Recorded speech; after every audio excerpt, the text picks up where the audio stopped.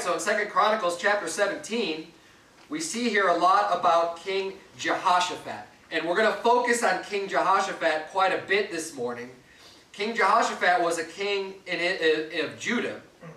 This was after the nation of Israel split into the nation of Israel and the nation of Judah. And King Jehoshaphat was a king. And we're going to see, let's look at a little bit of what we've read about him here. I'm going to recap just real quickly. Look at verse number 3 of 2 Chronicles 17.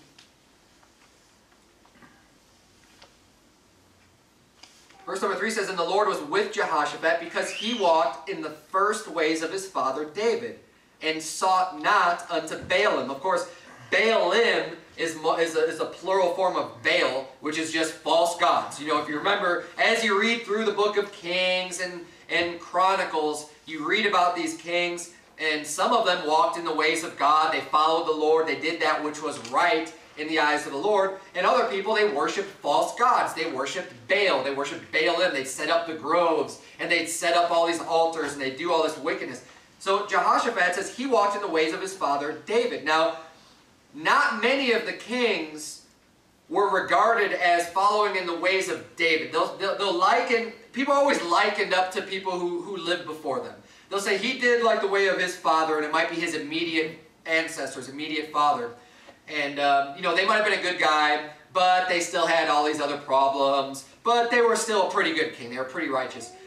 Jehoshaphat, it says here, he walked in the ways of his father David, and sought not unto Baal. Look at verse number 4. It says, "But sought to the Lord God of his father, and walked in his commandments, and not after the doings of Israel." See, at this time, Israel was doing very wickedly. They were not following the Lord. They were worshiping false gods. But Jehoshaphat, king of Judah, said, "Nope, we're going to obey the Lord. We're going to follow." So he says he walked in his commandments. Verse 5, "Therefore the Lord established the kingdom in his hand, and all Judah brought to Jehoshaphat presents, and he had riches and honor and abundance." So, he's lifted up. God's blessing him here for obeying and following the Lord. And it says in verse 6, "And his heart was lifted up in the ways of the Lord." So it wasn't just lifted up in pride, right? If our heart gets lifted up because of our wealth and our abundance as a proud attitude, that's evil, that's wicked, that's bad, that's wrong. But it says here that his heart was lifted up in the ways of the Lord, which is the way that we want our hearts to be lifted up. Not lifted up in pride, but lifted up in God's ways, lifted up in following the Lord. That's the type of heart that we should have. That's the type of heart that Jehoshaphat had. It says, "Moreover, he took away the high places and groves out of Judah." This is something that not many of the kings did. Oftentimes, even when they followed the Lord, they still left the high places. They left the groves. They didn't bother taking them down. Jehoshaphat took care of that. Jump down to verse number 9. It says, he also did this. It lists off all these Levites that were sent out by Jehoshaphat. Verse 9 says, "And they taught in Judah, and had the book of the law of the Lord with them, and went about throughout all the cities of Judah, and taught the people. And the fear of the Lord fell upon all the kingdoms of the land that were round about Judah, so that they made no war against Jehoshaphat." So, not only is Jehoshaphat following the ways of the Lord, he's saying, okay, now we're going to send the Levites out, and you're going to teach the people. Like, just teach the general population about the Lord. Bring the law. Bring the Bible. Bring God's Word and teach this people. I mean, can you imagine if Barack Obama were to say, we are a Christian nation, we're going to follow Jesus Christ, and he's going to create this administration, he's going to send people out to preach the Bible to the regular person. Can you imagine if he did that? How far removed are we from somebody like Jehoshaphat being in charge? Jehoshaphat was a man of God. And I'm pointing this out, we're going to look into a little bit of Jehoshaphat's life. I'm pointing all this out because Jehoshaphat was a very good king. He was a very godly king in this line of the kings of Judah. He looks like he's a great guy according to everything that we read here. And he was. Flip over to 1 Kings chapter 22. We're going to see some problems that come up with King Jehoshaphat and the ramifications of one thing in particular that he did. He basically ended up having hanging around with the wrong crowd or having the wrong friends. And that's what I'm preaching about this morning. So if you want to know where I'm going with this, my sermon is titled, Having the Wrong Friends. And we see here Jehoshaphat is a man of God, right? He's a good Christian. He's a good, godly man. He's following the Lord with his heart. He's lifted up in the ways of the Lord. He's doing all these things. And he's a good guy, right? But we're going to see one of the problems he had. 1 Kings chapter 22. And we're going to look at verse number 41 of 1 Kings 22. Because, you know, in the book of 1st and 2nd Chronicles, you get a lot of the same stories that are in 1st and 2nd Kings. Because it's just kind of a repeat of the events. Now, you get a lot more details looking at the different renditions of the stories, the different recordings. But in 1 Kings 22, look at verse number 41, excuse me. 1 Kings 22, verse number 41, the Bible says, And Jehoshaphat, the son of Asa, began to reign over Judah in the 4th year of Ahab, king of Israel. Jehoshaphat was 35 years old when he began to reign, and he reigned 25 years in Jerusalem. His mother's name was Azubah, the daughter of Shilhi. And he walked in all the ways of Asa his father. He turned not aside from it, doing that which was right in the eyes of the Lord. Nevertheless, the high places were not taken away, for the people offered and burned incense yet in the high places. And Jehoshaphat made peace with the king of Israel. Now the rest of the acts of Jehoshaphat and his might that he showed and how he warred, are they not written in the book of the Chronicles of the kings of Judah? And the remnant of the Sodomites which remained in the days of his father Asa he took out of the land. So again, we see here just more evidence showing that Jehoshaphat was a good king. It says that he walked in all the ways of Asa his father. He turned not aside from doing it and doing that which was right in the sight of the Lord. So he walked in the ways of God. And not only that, it says he took out the remnant of the Sodomites. So King Asa was his father, and he started this, but there was still, and there's only a few kings that did this as well. And this is a positive thing, mind you. This is not a negative thing. As the culture today would probably have you think that getting rid of the queers and getting them out of our land and just getting them out of here would be some horrible thing. And, oh, I can't believe you said that. I can't believe you used that word. Well, look, these stinking faggots need to get out of here. If we had a godly nation, these sodomites, which, yeah, faggot is another name for a sodomite. Amen. Or a queer, they need to get out of here. And if we had a godly nation and a godly ruler, they would get the remnant. Now it's not even a remnant. See, back then it was just a remnant. He just got rid of them altogether and just said, you guys are not allowed in here. You're wicked. You're perverted. You're predators. You prey on those that can't help themselves, and you recruit people into your wicked lifestyle. We're going to get rid of you. And that's not what we're doing today, and it's not even a remnant anymore. It's growing, and people have been brainwashed into thinking that this is some acceptable lifestyle when it's abominable and wickedness in the eyes of the Lord. And God put the death penalty on lying with man as he'd lie with a woman. And that is wickedness. And see, again, Jehoshaphat was a great man of God and a great king. It even mentions that here, that, oh yeah, and by the way, the Sodomites, he got them out of the land. Because they're nothing but a plague and a cancer to your society to have a group of people, wicked people like that, allowed to just march up and down your streets, flaunting their wickedness and their perversion and their sin against God. Jehoshaphat was a great king. He followed the Lord, but he did have this one distinct problem, and he made friends with a wicked king. And that king was King Ahab. We're going to look a little bit about King Ahab here. If you're in chapter 22 of 1 Kings, flip back to chapter 16. We're going to see a few highlights of the wickedness of King Ahab. We're not going to focus too much time on him, but if you're in 22, flip back to chapter 16. We're going to look at verse number 29 of 1 Kings 16. It says, And in the 38th year of Asa, king of Judah, began Ahab the son of Omri to reign over Israel. And Ahab the son of Omri reigned over Israel and Samaria 22 years. And Ahab the son of Omri did evil in the sight of the Lord, above all that were before him. So the Bible's saying right there that up until Ahab, he says, Ahab did more wickedness and more evil than all of the other kings of Israel that were before him. That's a pretty bold statement because there was a lot of people who had done wickedness before him. But Ahab's taken the cake up to this point in their existence.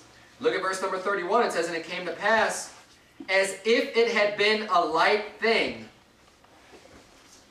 for him to walk in the sins of Jeroboam the son of Nebat, that he took to wife Jezebel, the daughter of Ethbaal, king of the Zidonians, and went and served Baal and worshipped him. And he reared up an altar for Baal in the house of Baal, which he had built in Samaria. And Ahab made a grove. And Ahab did more to provoke the Lord God of Israel to anger than all the kings of Israel that were before him. So he sets up this altar to Baal. He sets up this false god and basically is getting all the people to sin. If you remember, Jeroboam the son of Nebat, he's often referred to when the wicked kings do wickedly as people who done, you know, as Jeroboam had done. Jeroboam made the calves in Dan and I forget where the other one now escapes me, but he made these golden calves so that people would not go down to Jerusalem to worship. Girls, stop right now. And Jeroboam the son of Nebat did all kinds of wickedness. And it says that Ahab did even more than he did. And he set up Baal, and he did all his work, and he married a wicked woman, Jezebel. And it's Ahab's wicked wife that had Naboth killed. If you flip over to chapter 21 now of 1 Kings, chapter 21, we're going to see just a couple verses on this man Naboth. Naboth had a vineyard next to Ahab's. See, they had the parcel of ground, they had land, they had their property was next to each other. And Ahab looks and covets Naboth's property, and he wants it, and he's like, oh, this would go well with the rest of my field and my vineyards and my stuff. I want that property. So he approaches him, and he asks him to buy it. And Naboth is like, no, you know, the Lord forbid it me, because you can't just, he's like, this is the inheritance that God has given me. I can't just sell it unto you. And he didn't want to do it. So Ahab's upset, and his wife, Jezebel,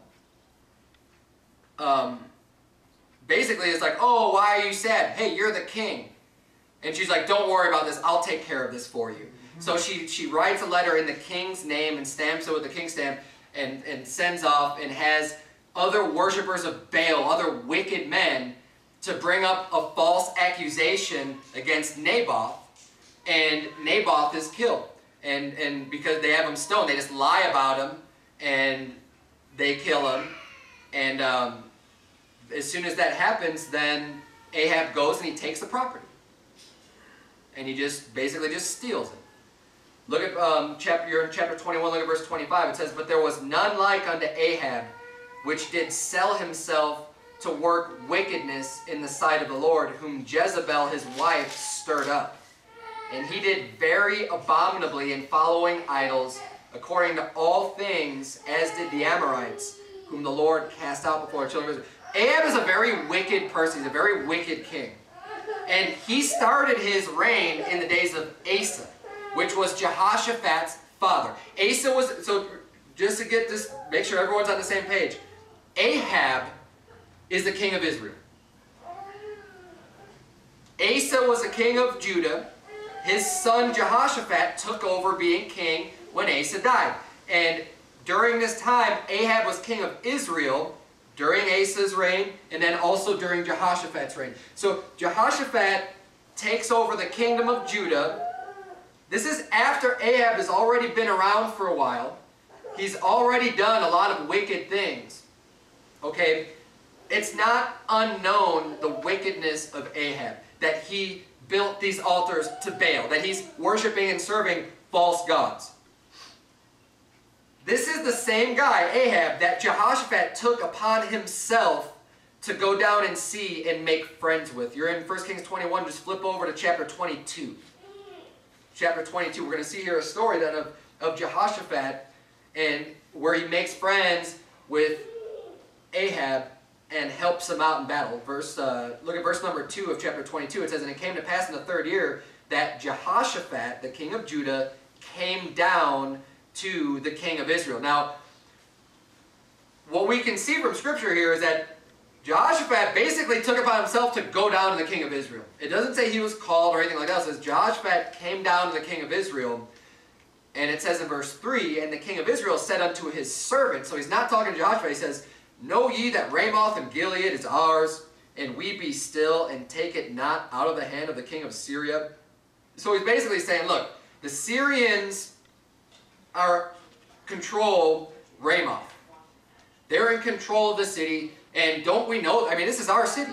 We need to go take it back from them. This belonged to us. So he's talking to his own servants and saying, hey, we need to go to war against this king of Syria so that we can get our city back. This belongs to us.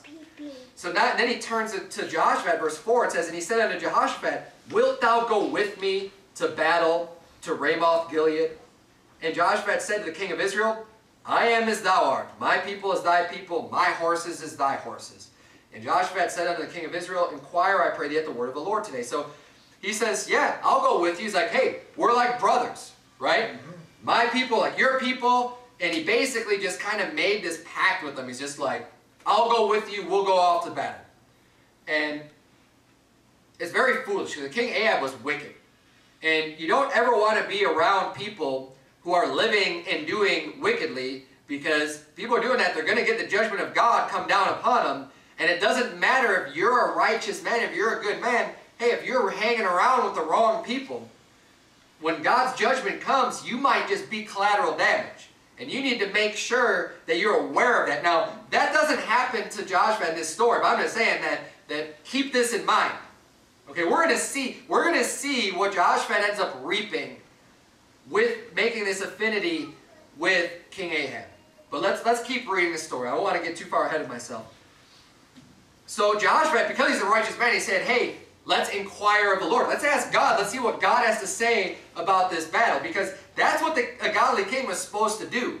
Before you go off to fight somebody, before you do anything, you're supposed to inquire of the Lord first and ask God, God, are you with us? Is this what we should be doing? Are we going to go off to battle? And this is consistently what the good men of God would do. And God would tell them either, yes, I've given them into your hand, or no, don't go out at this time. And we see King David did that all the time. David was always going to the Lord, inquiring God, God, should I go up against the Philistines? Are they going to deliver me into the hand of Saul? He was always, even before he was king, he was asking God, God, what should I do? Go to God first for direction, for guidance, for counsel. And see, unfortunately, Jehoshaphat says, first, sure, I'll go to battle with you. And then he says, well, wait, we should go ask God. Let's inquire of the Lord. And let's see how this goes. It says, verse number 6, then the king of Israel gathered the prophets together, about 400 men, and said unto them, shall I go against Ramoth Gilead to battle, or shall I forbear? And they said, go up, for the Lord shall deliver it into the hand of the king. And Joshua said, is there not here a prophet of the Lord besides, that we might inquire of him? Joshua sees these phonies, right? He's got these 400 phonies that are just like, yeah, go up. God's with you. God bless you, brother. You're living a great life. Hey, God is with us. Go on. God's going to deliver in your hand. And there's just these yes men that are just saying whatever the king wants to hear. They're tickling his ears, but they're not speaking what the Lord actually says. And there's so many people that call themselves prophets that are like that today. They're false prophets that are just preaching for filthy lucre's sake. They're preaching because they like the praise of men more than the praise of God. Jehoshaphat sees through this. He's like, wait, is there someone else we could ask about this? It'd be like, you get in a room and you're a general and you're about to go out to battle, and you're like, hey, let's ask God about this. And they bring in Joel Osteen and Rick Warren and all these other guys, and it's like, yeah, is there someone else we could ask? Because I'm not going to listen to these clowns. And so then they do it. Verse 8, it says, and the king of Israel said unto Joshua, there is yet one man, Micaiah the son of Imlah, by whom we may inquire of the Lord, but I hate him, for he doth not prophesy good concerning me, but evil. And Joshua said, let not the king say so. So he's saying, there is this guy Micaiah, but he's always preaching against me. He's always preaching evil against me. He's like, I don't like him at all. And Joshua's just like, oh, don't say that. I'm sure it's not that bad. And then jump down to verse 15. It says, so he came to the king, and the king said unto him, Micaiah, shall we go against Ramoth Gilead to battle, or shall we forbear? And he answered him, go and prosper, for the Lord shall deliver it into the hand of the king. So he just kind of repeats what the other guys were saying, and he's messing with them here. Verse 16, it says, and the king said unto him, how many times shall I adjure thee, that thou tell me nothing but that which is true in the name of the Lord? And notice, the king didn't ask him what God said. He just said, should we go? So Micaiah's like, yeah, sure, go. Go and prosper. And the king's like, look, tell me what God said. Don't just, how many times do I have to tell you? Just tell me that which is true. Verse 17, it says, and he said, I saw all Israel scattered upon the hills as sheep that have not a shepherd. And the Lord said, these have no master. Let them return, every man to his house, in peace. So it's not good. It's not a good word from the Lord for Ahab, because he's basically saying he's going to get killed, and he does. Ahab dies in this battle, and Ahab is so wicked. He goes in disguised as just like a regular common soldier, but Jehoshaphat, he sends out like in his royal apparel, like as the king, and the king of Syria had made a commandment. He said, look, we're not going to fight. He told his troops, don't fight with the great or the small. He's like, don't fight with anybody but with the king of Israel. That's who our enemy is. That's who we're going after. And that's who they wanted to focus on. So when they saw Jehoshaphat, they thought this must be the king. Because they didn't know Jehoshaphat and Ahab yoked up together and everything else. So they start going after Jehoshaphat. Jehoshaphat yells out a scream, and God's with them. And then they realize, wait, this isn't Ahab. So then they back off from fighting Jehoshaphat because of their orders. Their command was not to fight against anyone else, even this king or this great man. They needed to go after Ahab. That was what their commandments were. So, and Ahab actually just gets hit by some random arrow. So a man drew his bow at a venture. He just shot a guy on the other side. He shoots his arrow, not really knowing where it's going to go. Boom. Hits Ahab. Ahab ends up dying. And what's really interesting about this story is that, Jehoshaphat made it out fine. Okay? Jehoshaphat, like I said, he's a godly king, he's doing right by God, but he yoked up and joined up with this wicked king of Israel. And what's interesting about this story is in 2 Chronicles chapter 19, you don't have to turn, I'll read this for you. Stay in 2 Kings, because we're going to go back, we're going to stay in 2 Kings. But in 2 Chronicles 19 verse 2, it says, and Jehu the son of Hanani the seer went out to meet him, and said to King Jehoshaphat, shouldest thou help the ungodly, and love them that hate the Lord? Therefore is wrath upon thee from before the Lord.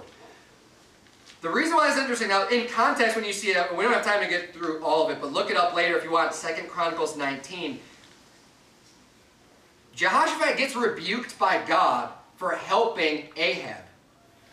And think about who Jehoshaphat was helping here just for a second. And think about it in today's world. Ahab was the king of Israel.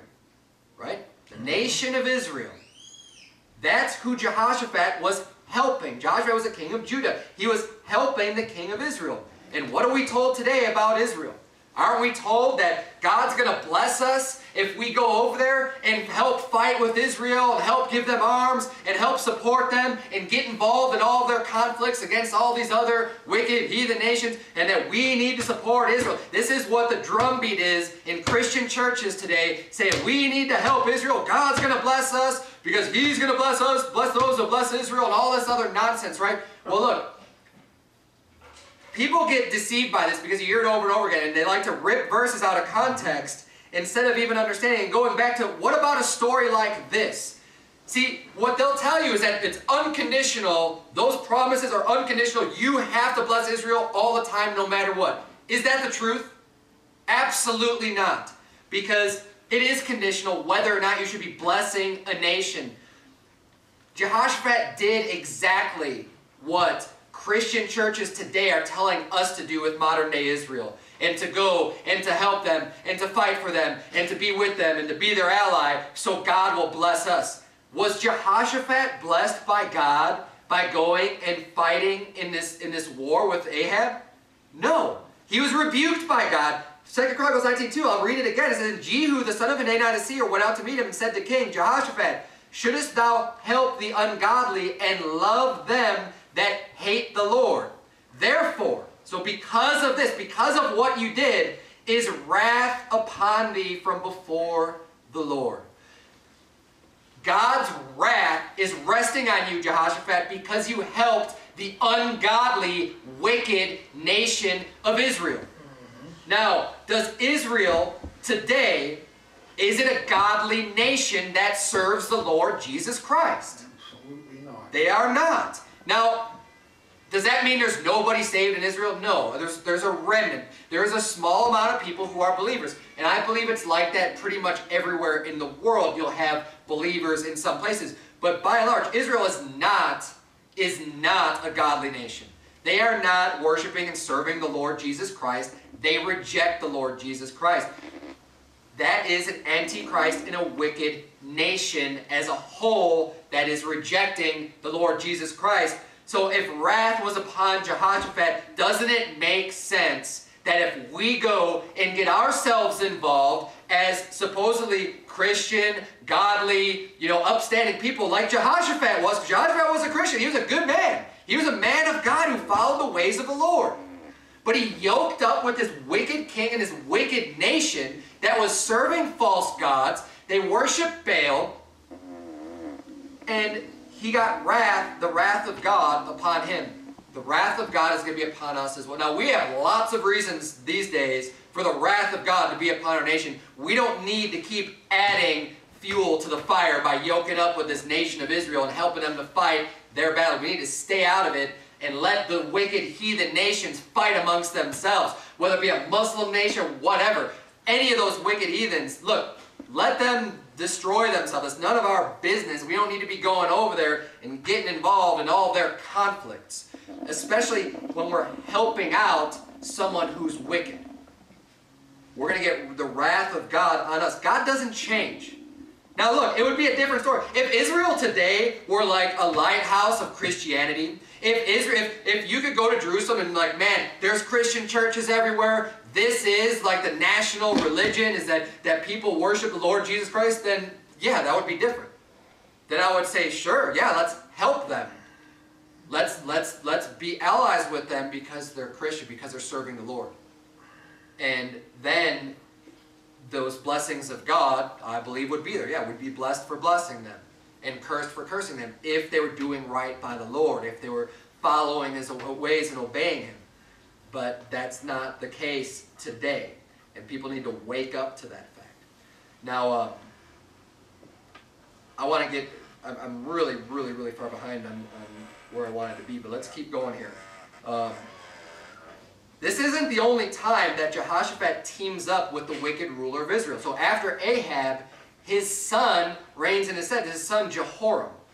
You're in 2 Kings, right? Flip back to chapter number 3.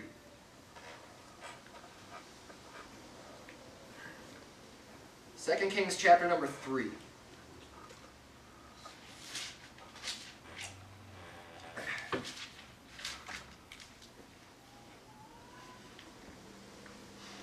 Look at verse number 5 of chapter 3. It says, "But it came to pass when Ahab was dead, that the king of Moab rebelled against the king of Israel." So now, instead of Syria, now is a different enemy. Now it's Moab. Moab rebels, and it says in verse 6, "And King Jehoram went out of Samaria the same time and numbered all Israel. And he went and sent to Jehoshaphat the king of Judah, saying, The king of Moab hath rebelled against me. Wilt thou go with me against Moab to battle? And he said, I will go up.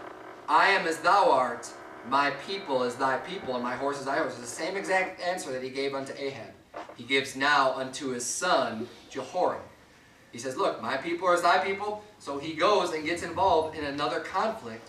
Now, again, I'm not going to go through all the places, but Jehoshaphat is another wicked king. Let's jump down to verse number 11, because Jehoshaphat asks the same thing, then to inquire of the Lord, as he did before. And let's see how this turns out. Verse 11, "But Jehoshaphat said, Is there not here a prophet of the Lord, that we may inquire of the Lord by him? And one of the king of Israel's servants answered and said, here is Elisha, the son of Shaphat, which poured water on the hands of Elijah. So this is a really great man of God, right, Elisha? It's a good man to be asking. Verse 12, it says, and Jehoshaphat said, the word of the Lord is with him. So the king of Israel and Jehoshaphat and the king of Edom went down to him. And Elisha said unto the king of Israel, what have I to do with thee? Get thee to the prophets of thy father and to the prophets of thy mother. And the king of Israel said unto him, nay, for the Lord hath called these 3 kings together to deliver them into the hand of Moab. Now, that response by Elisha unto the king of Israel is the same response that Jehoshaphat should have had unto the king of Israel. And said, get you to the prophets of your father and your mother and, fight your own stinking battles yourself and get right with God. That's what Jehoshaphat should have done to him instead of saying, nope, we're like brothers and I'm going to go and just fight for you, even though you're wicked and even though you're worshiping a false god. Verse 14 says, and Elisha said, as the Lord of hosts liveth, before whom I stand, surely were it not that I regard the presence of Jehoshaphat the king of Judah, I would not look toward thee nor see thee. Elisha saying the only reason you're even getting to hear from me at all is because Jehoshaphat's a good man. And I am here for the benefit of Jehoshaphat, not for you. And that speaks a lot too to Jehoshaphat. That, again, he was a good man. I don't want to lose focus of this. Okay? As we're digging into this one big problem that he had, we don't want to lose focus of the fact that Jehoshaphat was a really good man. He's a really good king. And all of his days, he didn't cease from following the Lord. He did that which was right.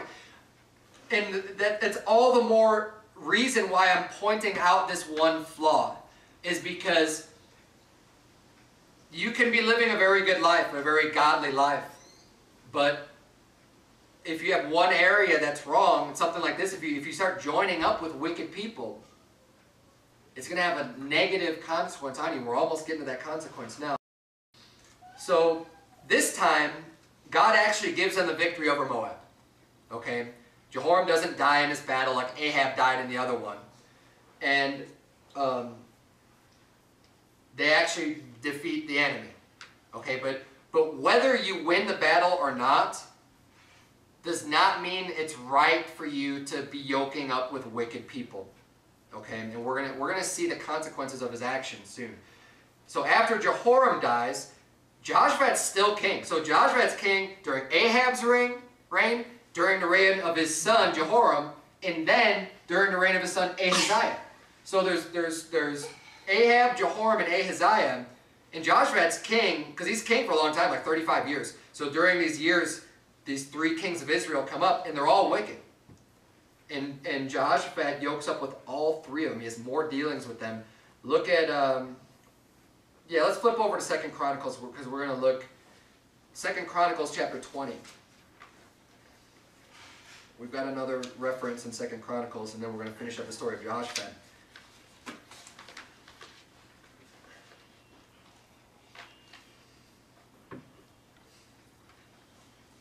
2 Chronicles chapter 20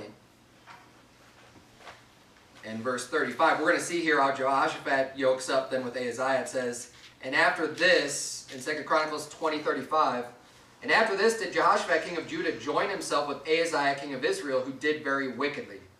And he joined himself with him to make ships to go to Tarshish, and they made the ships in Ezion-Geber. Then Eliezer, the son of Dodavah of Marisha, prophesied against Jehoshaphat, saying, because thou hast joined thyself with Ahaziah, the Lord hath broken thy works, and the ships were broken, that they were not able to go to Tarshish. The only preaching we see against Jehoshaphat is always because he's yoking up with these wicked kings of Israel. And it's this wicked family of Ahab. Overall, Jehoshaphat did right. He followed the Lord. He's a good, righteous man. He's a good Christian man. But he made this friendship with the house of Ahab. He made this alliance. And it didn't seem to have very much impact personally on his life while he was alive. It didn't seem to we don't get that anywhere from Scripture, that he was necessarily affected personally himself. But look at what happens at the impact that it actually had to his children. 2 Chronicles 21. Look at chapter 21 and verse number 1.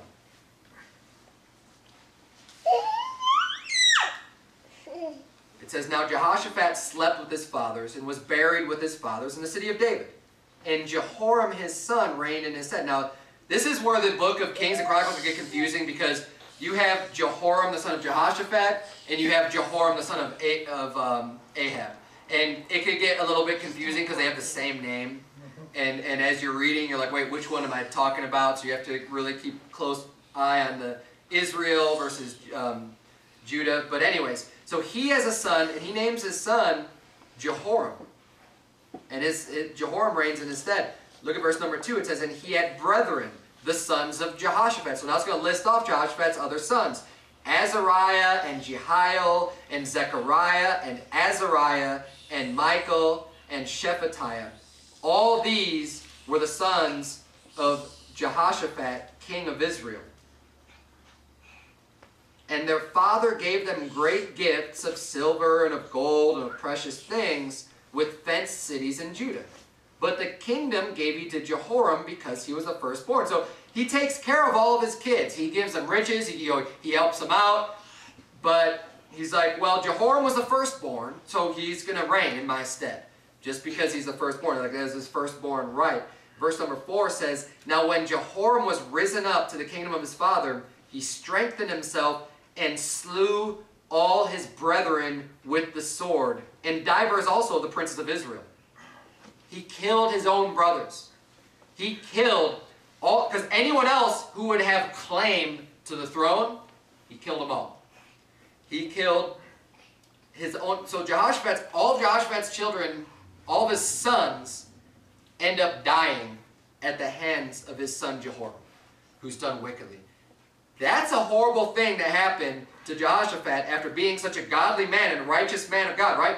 Why did all this happen? Well, let's keep reading. Verse number 5. Jehoram was 32 years old when he began to reign, and he reigned 8 years in Jerusalem. And he walked in the ways of the kings of Israel, like as did the house of Ahab. Why? For he had the daughter of Ahab to wife, and he wrought that which was evil in the eyes of the Lord. If King Jehoshaphat had not been joining up and making a league and making teams up with Ahab and going and hanging out with Ahab and going and saying, sure, my people are like thy people, and saying this to this wicked king, there's no way his son would have married Ahab's daughter. There's no way. Ahab had a wicked house. God wiped off the house of Ahab from the face of this earth. Ahab, Jezebel, the dogs licked her blood. They had great curses against them for the wickedness that they did. And Jehoshaphat still decided to be friends with them, to speak kindly to them, to talk to them saying, hey, we're brothers, man. Of course, I'm right there with you. Wrong. That had such dire consequences on Jehoshaphat's family. Now, maybe it didn't affect him personally with his walk with God. It could have. You start teaming up with wicked people, guess what? They're going to start to rub off on you. But even if you are, such a great, strong man of God, and you're able to do that which is right, maybe Jehoshaphat was like that, but what about his son? What about all of his sons? Look at what happened. All of his sons died except for wicked Jehoram, then wicked Jehoram was killed. Very shortly after he came into power. Because his heart was turned wicked by his wife, which was of that family, Ahab's family. Very, very, very important. This is the point of the sermon. I really wanted to go in depth on this life because you can have a lot of good things going for you. You can be, you could have a lot of sin out of your life. You could be living for God. You could be in church. You could be doing right in the eyes of God. But some of these things, who you keep company with, who you decide to spend your time with, and who you speak nicely about and nicely to, and instead of hating the wickedness and calling it what it is, when you start to invite this stuff into your life, and you start to bring this influence around, hey, even if it doesn't affect you, what about your children? What about others that are looking to you? This is a serious price that Jehoshaphat ended up paying, even if he didn't see it in his lifetime. Horrible events happen, and it all stems from his relationship with Ahab and his son and his son. Those three wicked kings. If he would not have joined up with them, then I do not believe that things would have turned out this way, because he could have, if he would have taught his son, no, the house of Ahab is wicked, you stay away from them, you're not going to marry their daughter, you have nothing to do with that family. I don't think his heart would have been turned the way it was. Because the Bible tells us in verse 6, it says, for, that means because he had the daughter of Ahab to wife. That's why he walked in the ways of the kings of Israel. He was hanging out with them. I mean, when you marry someone, you're hanging out with them, you get to know them, he's spending time around their family, and he's learning all of their wickedness. The gods that they serve, everything else. And he wrought evil in the eyes of the Lord. There's another, one of the sons of David. I don't want to get into this too much, but turn, if you would, to 2 Samuel. We'll read real briefly what happens here. I want to bring this up. Why we need to be so careful. And I could spend an entire sermon on this story as well. But David had a son named Amnon. And we're going to see a little bit about him in 2 Samuel 13. We're going to see the influence of a bad friend. Allowing a wicked friend into your life can have devastating consequences. And I don't care how you know the person. I don't care if you knew him in your past. I don't care if it's a friend of the family or whatever. When someone has this type of wickedness, when they're that, like Ahab was extremely wicked. Okay, this is not someone who's just a sinner. Like people will try to say, oh, well, Jesus hung out with the harlots and the publicans and the sinners. Yeah, he ate with them and he gave them the gospel and tried to get them saved. Okay, they weren't his best buddies, but he didn't just completely shun them. But your average sinner, your publican, your harlot, whatever, that's not your King Ahab. King Ahab, it says he did, that's why I stressed to point that out, he did wicked unlike any of the other kings of Israel had done. He was a murderous man, a covetous man, and worshipped his false gods. He caused a lot of people to sin, and he was an extremely wicked man. Those are not the type of people that you need to be making friends with or even dealing with kindly, so that your children can see it and be like, oh, well, he's doing all this stuff that's wicked, that's against God, but I guess it's still okay for dad to go and buddy up with them and get involved with them and team up with them for different things. No. 2 Samuel 13, look at verse number 1. We're going to see Amnon. It says, and it came to pass after this that Absalom, the son of David, had a fair sister whose name was Tamar. And Amnon, the son of David, loved her. So this is Absalom's sister Tamar. They were born of one wife of David, and then Amnon was the son of another of David's wives. And this is one of the problems with having multiple wives. Anyways, so Amnon falls in love with Tamar, his half-sister, right? Look at verse 2. It says, and Amnon was so vexed that he fell sick for his sister Tamar, for she was a virgin, and Amnon thought it hard for him to do anything to her. So at this point, Amnon's just like, well, she's my sister. I can't do anything, she's my sister. But he's so much in love with her. He's just sick in love with her. Like, man, I just love her so much. And it's just kind of grieving him. But it said, the Bible's saying, he thought it hard for him to do anything. He was not going to act on anything. Look at what it says in verse 3. But Amnon had a friend. It's the next words. Amnon had a friend whose name was Jonadab, the son of Shimeah, David's brother. And Jonadab was a very subtle man. Now that word subtle in the Bible, do you recognize that word being used to describe someone else? When I talk about the snake in the Garden of Eden, the serpent was more subtle than any of the beasts of the field. Jonadab was a very subtle man.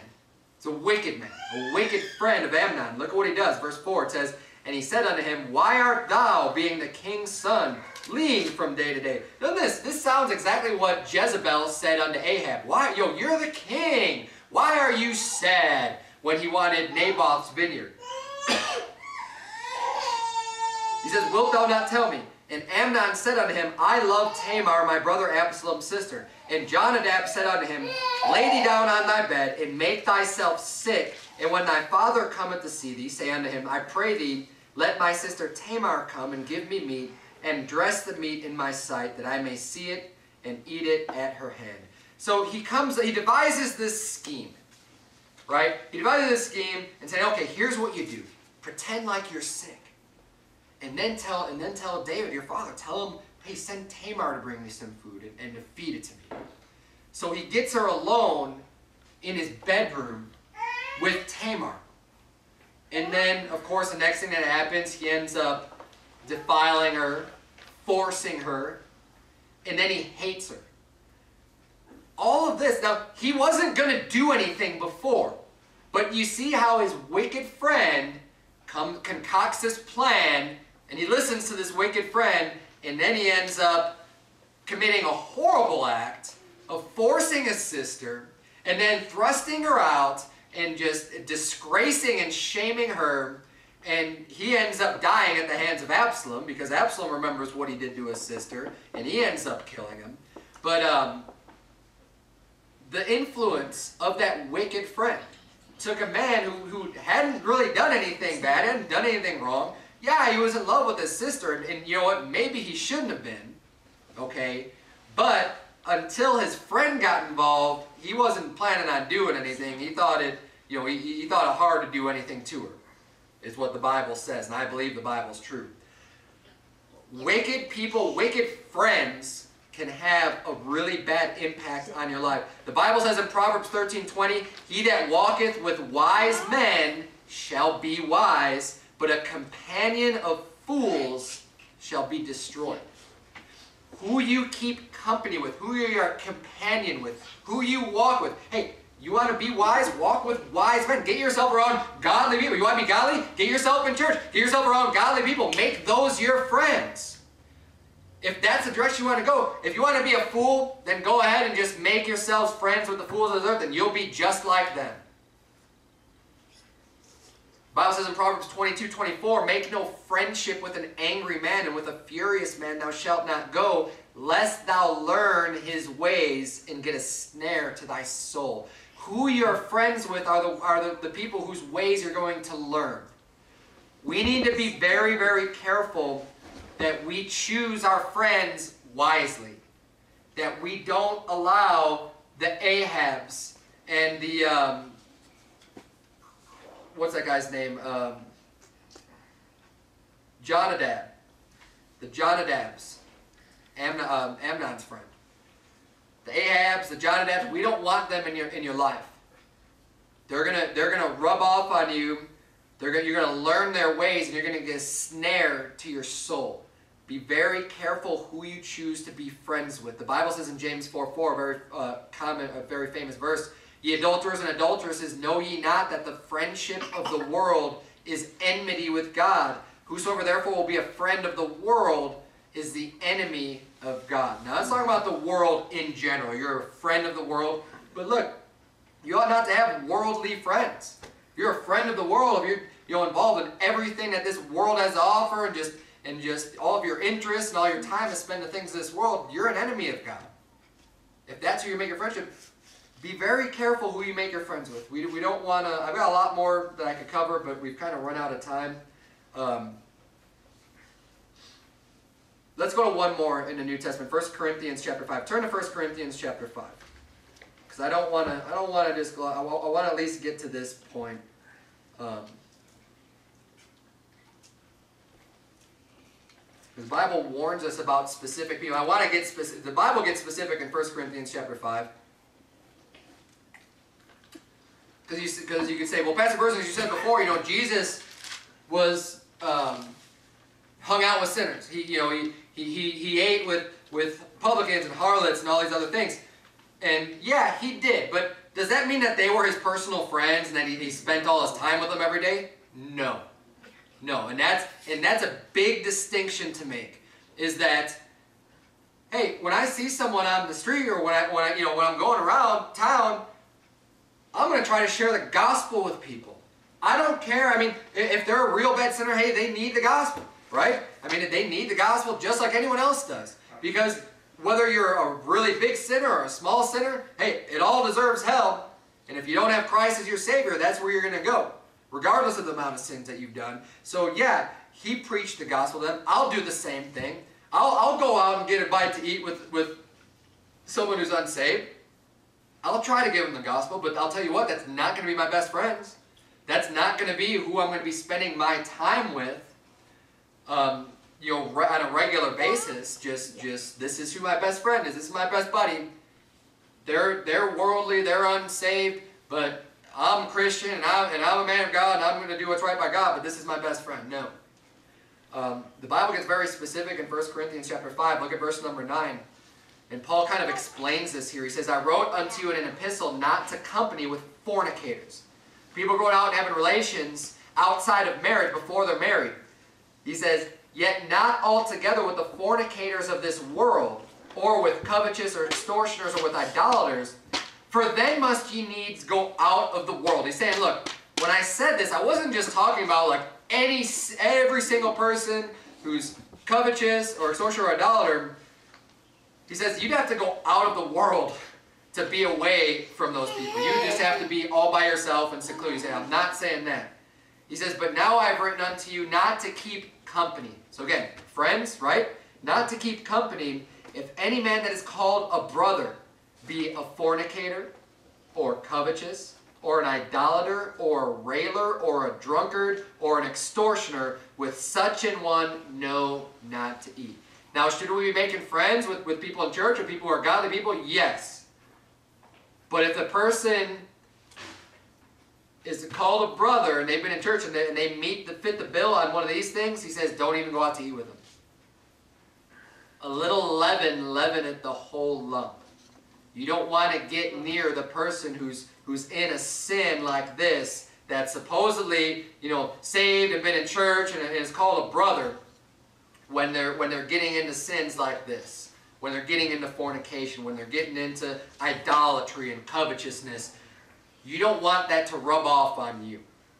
And you don't want to make them think that what they're doing is okay by spending your time with them. It's a twofold application here. One is, you don't want that getting on you. You don't want them to influence you and yourself, but at the same time, you don't want them thinking they're okay, which is one of the problems with Jehoshaphat. Ahab didn't seem to think there was any problems with what he was doing, since the godly man Jehoshaphat was joining him with battle to fight his battles with him. Ahab could have used a little, you know, from Jehoshaphat saying, no, I'm not going to go fight with you. You're wicked. You need to get right with God. Maybe he needed to hear that from Jehoshaphat. Who knows? Maybe Ahab would have gotten right with God before that if Jehoshaphat would have said something like that. I don't know.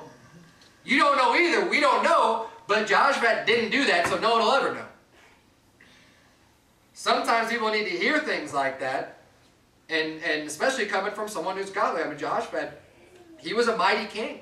And it went off. The first chapter that we read goes into detail on, he had, you know, 200,000 men under this captain, 200,000 under this one, 400,000. He had a lot of valiant, mighty men of war.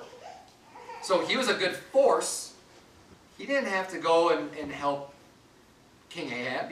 He was fine on his own. And now I'm not saying that would have been an excuse to go and help him anyways. There's no excuse to go help the wicked. Even under threat, it's not an excuse. I'm just saying that I mean, he had no reason whatsoever to even justify what he did.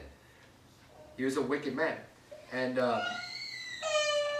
we need to be careful of who we keep our company with, who we make our friends.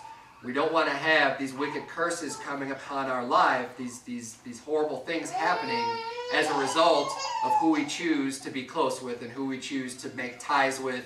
And you know, we saw two examples in the Bible of Jehoshaphat and Amnon. Jehoshaphat was that main one because he was such a good, godly man. So don't ever think, you know, let him that thinketh he standeth take heed lest he fall, the Bible says. Because you can think you've got all these things going on in your life, but one slip up, one mistake, one error can cause you quite a bit. And this is the one thing that we're focusing on today, is our life, our personal friendships with people. It doesn't mean you have to cut off all contact altogether with anyone who's not, you know, on fire serving the Lord. But who are your friends? Who are you spending time with? And who are you endorsing? Joshua endorsed a wicked man by going to fight his battle with him. That's a solid endorsement.